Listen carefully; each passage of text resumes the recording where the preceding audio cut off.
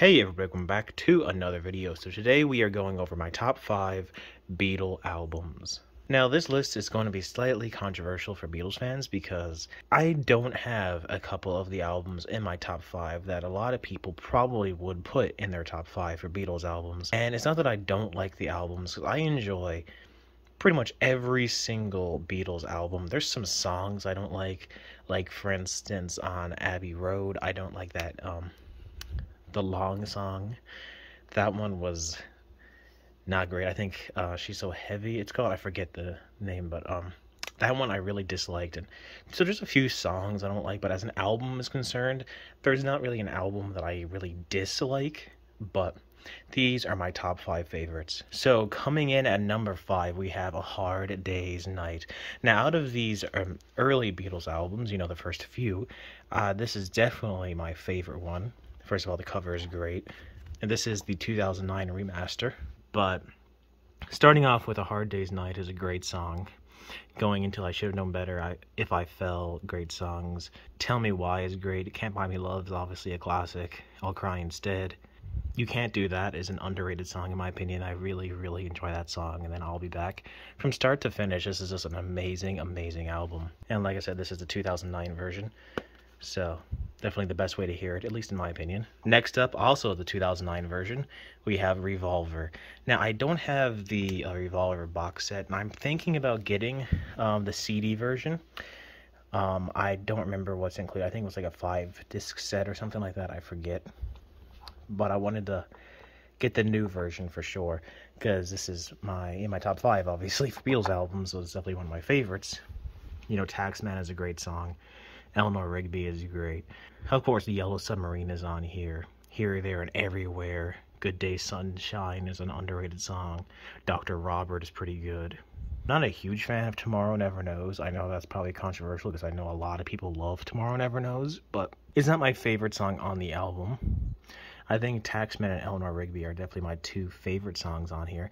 Here, There, and Everywhere is also pretty good. Another solid album, nothing I really dislike, but Tomorrow Never Knows I definitely believe is an overrated song. Next up we have Let It Be, which I also have the Get Back sessions on Blu-ray too, which was pretty cool. This is the newer 2-disc remaster from 2021. I also have the 2009 one that I bought a few years ago, but I did end up picking this one, which is cool because I love having the different outtake highlights, which are just basically audio clips that were in the actual DVD. Two of Us is great. Dig a Pony I really enjoy. Across the Universe is also really great. I Mean Mine is alright. Dig It is just whatever. Let It Be is a great song. I've Got a Feeling, One After 909 feels like a classic song. The Long and Winding Road. 4 Year Blue is definitely one of my favorites for sure. And Get Back, obviously Get Back is just phenomenal. Then at number 2, we have the 2-disc anniversary 2019 edition for Abbey Road. First of all, obviously their best cover in my opinion. It's just a great cover.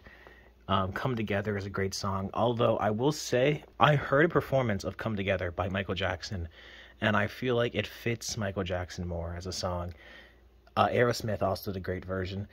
Obviously this version I think is better than Aerosmith, but I do think that live version I heard from Michael Jackson is better for Come Together. Now, I don't know if I don't think he ever had a studio version. I could be mistaken. I never heard his studio version, but I did see a video clip of him doing the song.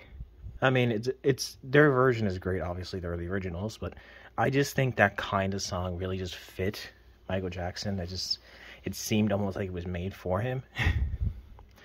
Obviously, Something is a great song. Maxwell Silver Hammer is alright. Oh Darling is probably my favorite song on the album, honestly. Here Comes the Sun. Oh yeah, I Want You, She's So Heavy. That's a song I actually hate. I really dislike that song. But Here Comes the Sun is great. Because it's pretty good. You Never Give Me Your Money is okay. Sun King is just whatever. Mean Mr. Mustard is alright. She Came Through the Bathroom Window is alright. Golden Slumbers. Carry That Weight. Overall, it's a solid album. I would really only just skip She's So Heavy, because it's just annoying. It's really just a long, annoying song. If that song wasn't on the album, I'd probably put the album at number one. But because I have to skip that, it just kind of takes away from it, in my opinion. And then, definitely a very, very controversial opinion. My number one favorite Beatles album is not Sgt. Pepper. It's Rubber Soul. Again, I enjoy Sgt. Pepper Lonely Hearts Club Band for what it is, but it's not in my top 5. I think it'd be number 7, because I put Magical Mystery Tour above it. I put Magical Mystery Tour number 6, because there's great songs on Sgt. Pepper's Lonely Hearts Club Band, but as an actual album from start to finish goes, there's a lot on it that I just don't care that much about. It just does not interest me that much. There's, like I said, some great songs on there that I absolutely love, but there's also some things on there that I'm just not a huge fan of. But Rubber Soul is the complete opposite. Everything on Rubber Soul I enjoy. I could hear it over and over and over and absolutely still love the album. I do need to get a newer version, because this is one of the original, like 1989, I believe it came out, 1988, 89, when they first put their albums over on CD. But Drive My Car is a great song. Norwegian Wood is great. Going all the way to Nowhere Man. Nowhere Man is just an awesome song. The Word, Michelle, What Goes On, Girl, I'm Looking Through You, In My Life, which is a great song. If I Needed Someone, Run For Your Life. I mean, from just start to finish, there is not a bad song on here. There's nothing that's annoying in any way, like, Is She So Heavy? There's nothing I find pointless like there is on Sgt. Pepper's, where there's a few things I just dislike on it. Just going into that a little bit, I mean, the opener is decent. With a little help from my friends, I enjoy. Lucy in the Sky with Diamonds, I enjoy. Getting Better is alright, and Fixing a Hole's alright. But, like, Being for the Benefit of Mr. Kite, I don't care about. Within You, Without You is whatever. When I'm 64 is pretty good. Lovely Rita is pretty good. Good Morning is alright. And Day in the Life is obviously a phenomenal song. Love Day in the Life. But, as like I said, just starting from start to finish, it is not my favorite to listen to from start to finish. I like some of the songs on it.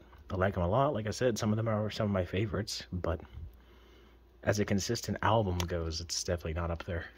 Rubber Soul is pretty much a perfect album, in my opinion. There's not many albums I would say is a perfect album. There's usually something on an album that I'm not a huge fan of.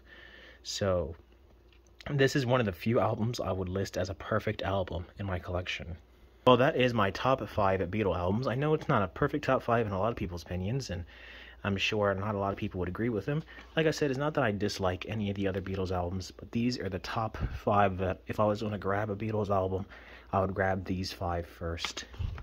And I think they are the best albums that the Beatles did make. I will go over my solo Beatles stuff in the future too, ranking those, my top 5 for like Paul and John and stuff, but I'll do that in the future uploads. If you do want to see every Beatles and solo Beatles album in my collection, you can actually see my Beatles and solo Beatles collection video, which I have on my channel from a couple of months ago.